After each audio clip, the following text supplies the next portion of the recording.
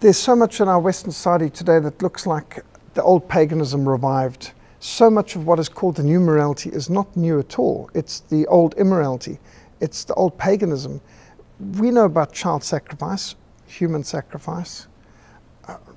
Before the gospel arrived in Africa, people running around naked, killing and even eating their neighbors was not unknown, and sacrificing babies was practiced, and there was all kinds of human sacrifices performed. I know an area in the northeast of South Africa called Venda, where the Vendan tribe worships the white crocodile god, and there's Lake Fundudzi. And Lake Fundudzi, they'd have a beauty competition, and the most beautiful girl amongst the Vendan people would be sacrificed to the crocodile god.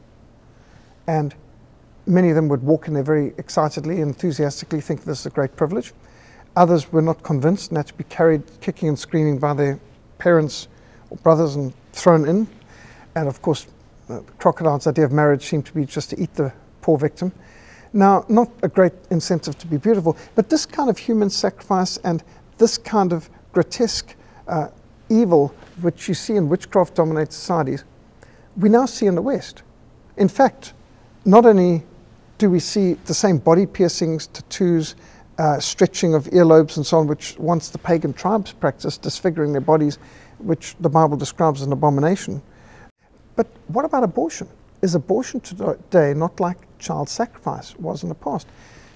Does it make any difference if the baby is killed by a witch doctor wearing skins and rattling bones around his neck with an unhygienic blade, or killed by some sophisticated university graduate in a white coat with clinical environment and sophisticated instruments? Does it make a difference? It's still child sacrifice. The baby's getting killed. And so I think we need to recognize that there's a new paganism coming into the West. It's seen in a lot of the music, it's seen in a lot of the art, and for the killing of babies, and in so many different ways, the revival of occultism and the fascination with evil. In many ways, a lot of our cities today are darker spiritually than some of the deepest, darkest reaches of the jungle in the Congo were in the past. And it's amazing that in Africa, as we get tens of thousands and millions of Africans moving away from animism and away from witchcraft and coming to Christ in massive people movements. And yet you find in the West millions turning away from Christ, away from their Christian heritage, and going back to the paganism which Christians in Asia, Africa, and the Pacific Islands have turned away from.